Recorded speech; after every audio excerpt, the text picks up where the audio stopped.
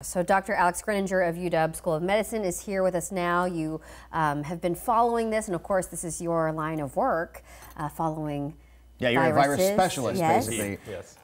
We did have a question from one person, and I think this goes along with what you were just saying. You know, how long does the test take for the coronavirus? Because it seems like we've been waiting a while to get all of the test results in. Right. So it depends on the testing volume right now. And so the CDC is actively working to get this test out to the state labs so they can avoid the 1 day of sort of FedEx overnight shipping that it takes to get there. And then I know they're evaluating over 100 people right now. And so as there's more interest and possibility of travel from other places in China to here and more people under investigation, then they have to do more testing. And that can take 3 days sometimes. Okay, so it's all CDC related. It's not like you can just go and say, oh, I want a coronavirus test. Diagnostic testing can only be done at the CDC right now. Okay. So let's take a big step back, because we had you here last week and the numbers were much smaller in terms of the people who had passed away and the people who are sick. And now we're up to over 100 who have died, over 4,000 who are sick that we know about.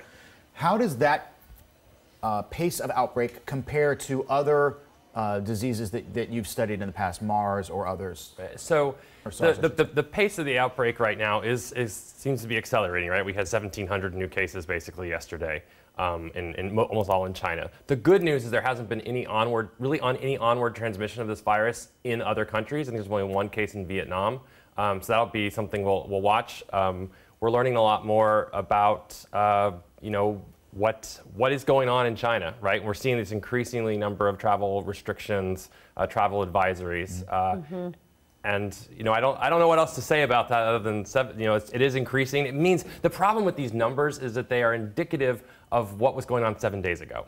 I mean, the incubation period of this virus from one study looks like it's can range from 1 to 14 days is what people are saying, but really it's around 5-6 days. Okay. And so we're getting information about what happened last week. All the things that we did, all the things that were done to reduce transmission last week or 7 days ago, were only going to be reflected right now. And people were already traveling maybe before the outbreak, and maybe they were sick already. And that's why it's really important to get on top of this very quickly and not be just entirely reactive, right? Because you're always fighting last week's battle. Yeah.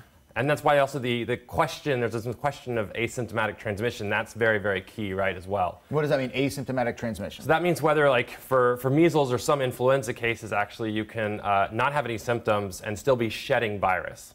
And still cause there to be onward transmission of the virus. And so that complicates our ability to screen. Like if you're looking for temperature screening at airports or other aspects like that, you need to, you're assuming that symptoms are going to be what helps pull someone out of the population. Right. Do you have any idea about the man in Snohomish County? Because we keep reporting that he's in isolation at Providence and Everett, but he's been in isolation for a while. How long does someone need to be isolated? Right. So I don't have any specific details on the individual. However, in these cases, it's really hard. Do you anchor in SARS, and do you hold someone for up to like 2 weeks? Do you let someone go home and stay isolated at home? Do you test over time and see if there's still virus there, if there's still virus there, if there's still virus there, and hold them in isolation? Those are sort of open questions right now. And so right now they're acting on preponderance of caution. So I don't question anything they're doing, and I think that's smart. Yeah. I just can't imagine though being in one of those tanks, or whatever those little cones are. That we've seen, and just be there for days and days and days. Yeah, well, so we appreciate you joining us today, and that you're going to stick around for an hour. And if any of you have any questions, you can either tweet us at King5 or each of our individual Twitter handles. Whatever. You can text us at 206-448-4545, and we'll try to ask the doc in our next hour. Thank you so much for being with us today. Thank you.